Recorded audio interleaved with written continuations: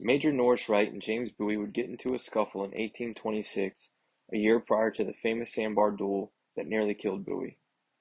Friends of Bowie and Wright would challenge one another to a duel on September 18, 1827. The location was a sandbar in the Mississippi River because Louisiana and Mississippi had recently cracked down on dueling. Right now I'm in Vidalia, Louisiana, standing on the banks of the Mississippi River. Right across the river from me is Natchez, Mississippi. In September of 1827, Major Norris Wright and James Bowie would take part in the Sandbar Fight right here on the Mississippi River.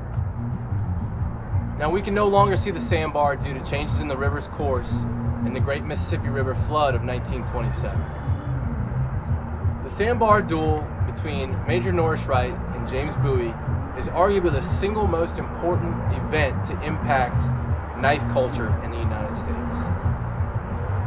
The large hunting style knife that James Bowie would kill Major Norris Wright with on the sandbar that day would soon become known as the Bowie knife around the world.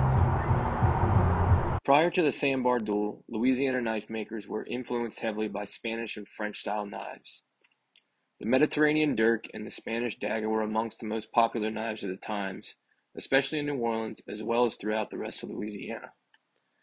After the sandbar duel, local newspapers reported frequently about the Bowie knife, instantly establishing America's knife-making identity. In his book, American Knives, The First History and Collector's Guide, author Harold L. Peterson put it best when he wrote, "In the history of American arms, 3 weapons stand out above all the rest: the Kentucky rifle, the Colt revolver, and the Bowie knife.